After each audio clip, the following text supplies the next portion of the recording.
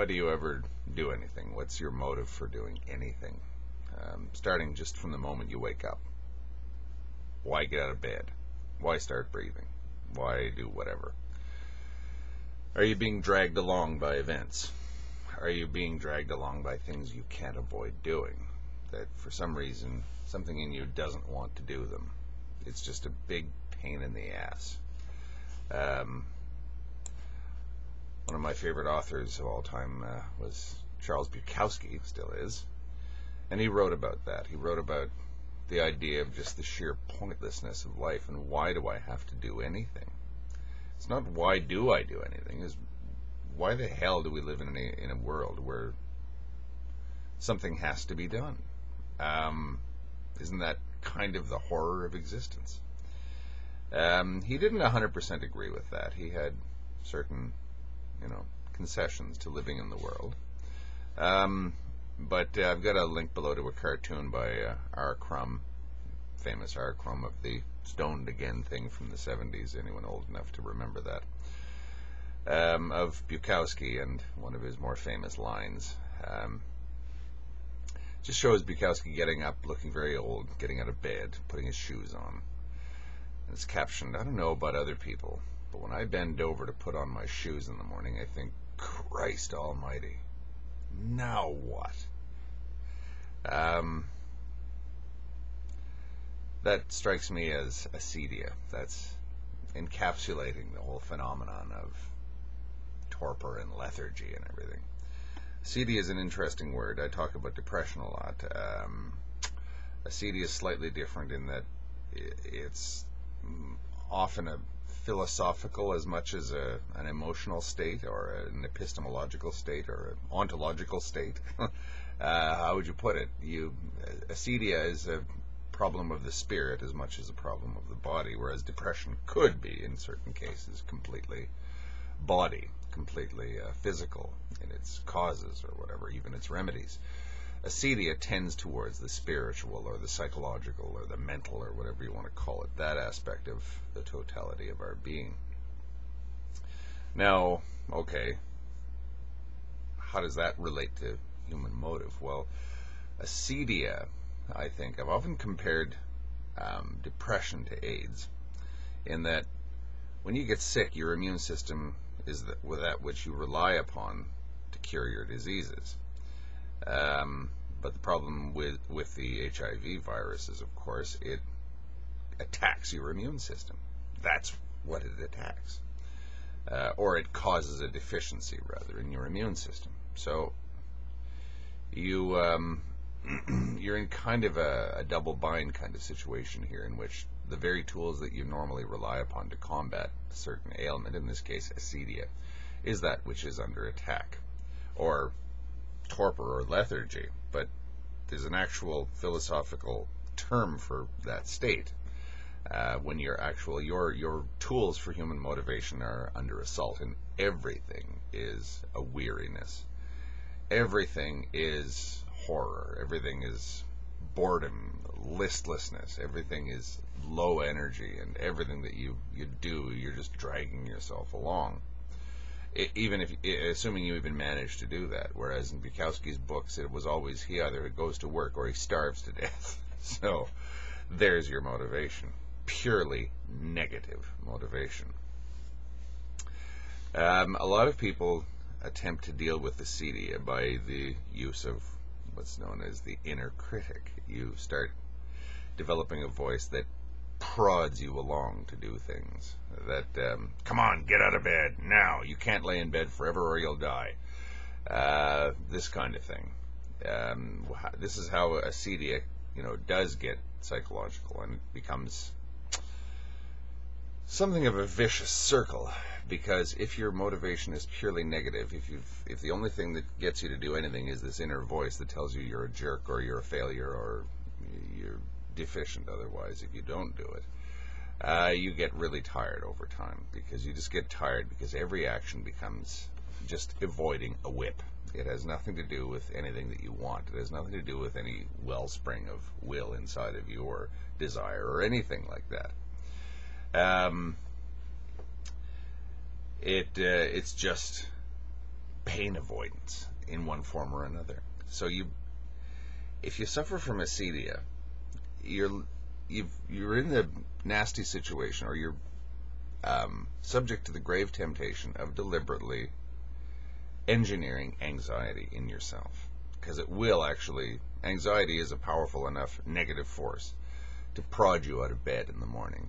And, you just open your eyes and go, oh my God, I got a million things to do. And suddenly you're up on your feet and you're moving around. Now, that is a short-term fix that has long-term problems. In that if you come to rely on anxiety, if you come to rely on the inner critic as a means of doing anything, or as a means of motivating yourself to do anything, to get over that horrible feeling of futility when you look down at your shoes in the morning and you go, why do I have to do this? Or what next? Just another friggin' day that doesn't mean anything, that I have to react to, that I have to do something with. Even if it's a complete waste of time. Bukowski was huge on illustrating the futility of existence. That's one of the things that I think he did masterfully, was illustrate futility, the futility of the human condition. But again, you read further and you realize that he didn't think that life itself was a waste of time, even though it was futile. He still believed that one must live, or he acted as though he did, or he spoke as though he did. But you're faced with all these things, like reasonable questions like, now what in life? What should I do? But he somehow had the energy to write prolifically and to become a highly successful author. So not all of his being was consumed by acedia, by deliberately inculcated torpor, i.e. drinking heavily to induce a state of lethargy to overcome the anxiety that he had summoned to deal with his acedia. There are other ways, I guess, of trying to relax. There are other ways of overcoming a sense of anxiety that won't lead to acedia. Here's the again, sort of the recap of the vicious circle. You wake up in the morning, everything assaults your senses, and you go, oh God, I'm still here in this dump, this horrible existence. Now what? I've got to lace up my shoes. Okay, that kind of is the problem, right, that besets us all every second of our existence. Now what? Okay, are you reacting to the outside world, or is there something inside of you that seeks to act in the world?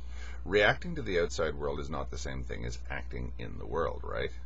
Acting in the world means that you want to go out into the world, and reacting to the world is Bukowski, oh, now what?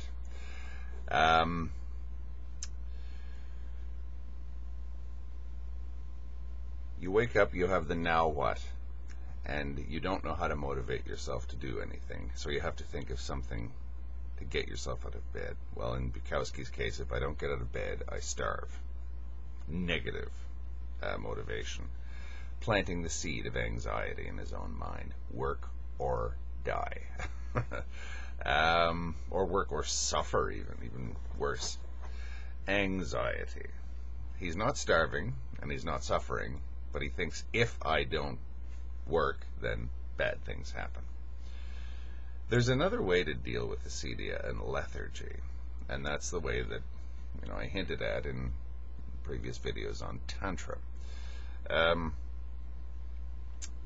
At the end of the day, Hatha Yoga, which is the yoga that most of us see people doing when you turn yourself into a pretzel or whatever, the ultimate aim of it, they say, is power. It's called Shakti power. And Shakti is the female principle that it apparently animates the entire physical universe, Prakriti. Okay, I think it's fair to say that most people know that I don't really subscribe to this kind of thing. It strikes me as woo.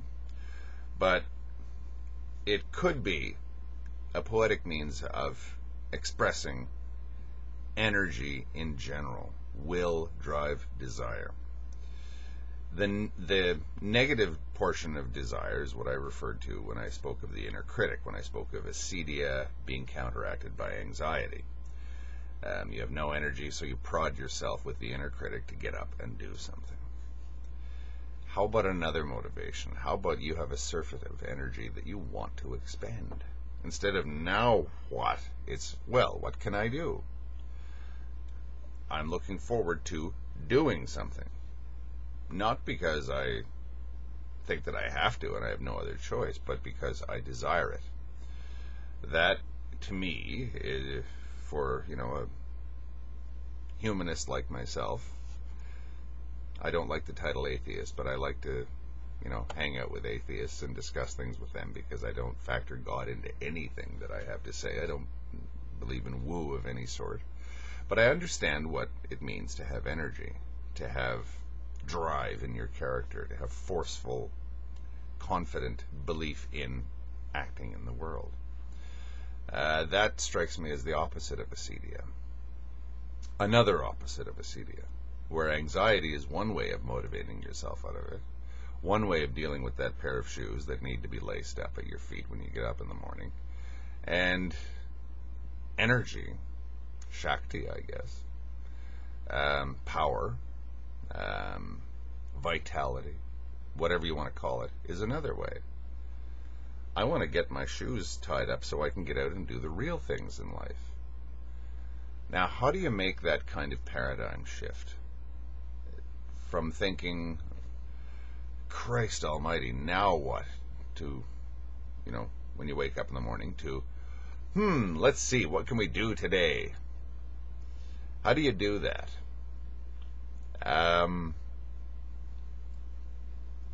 I think that if you've fallen prey to acedia, if you've fallen prey to something that's attacking your motives, if you've fallen prey to the HIV virus of the soul, where acedia attacks your vitality in and of itself, I think that you're in for the long haul to turn that ship around.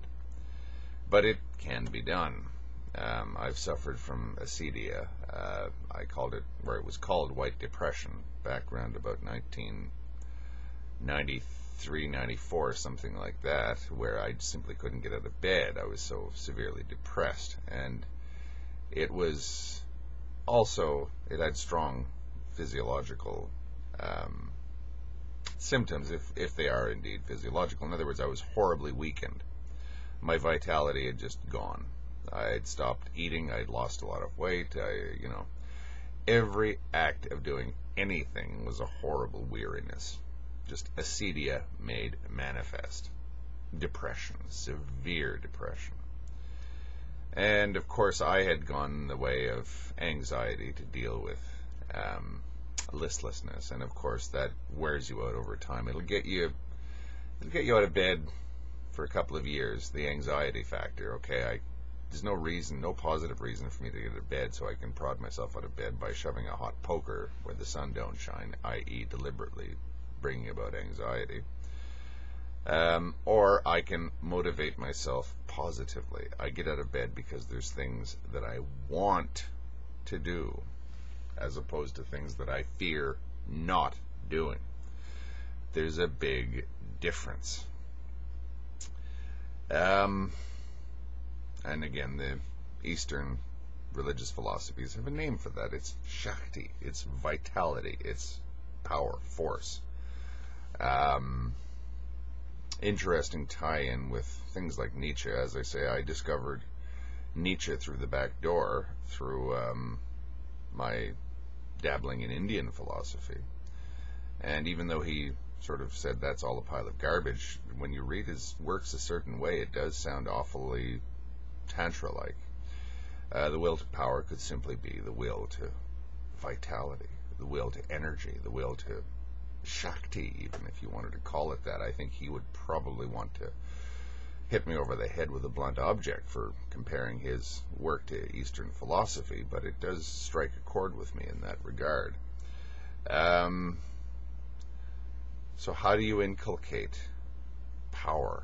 How do you raise the Shakti? How do you raise inner vitality, as opposed to dealing with the normal torpor of life negatively? How do you create a positive inner power to get you to do things that is far more comfortable or more affirmative than the other form of motivation, which is anxiety, which is the inner critic, which is negative motivation. To me, that's Tantra. How to sharpen your motivations so that your motivation is all positive, or in as much as it's possible, it's positive. You're never going to have completely positive motivation to do anything. Sometimes you don't feel like eating, but you're starving to death, and so you just pour some food down your belly. But how about enough of it to make your life free of the fundamental weariness as expressed in Bukowski's cartoon, link below. Christ almighty, now what? Well, how do you get out of that very mindset?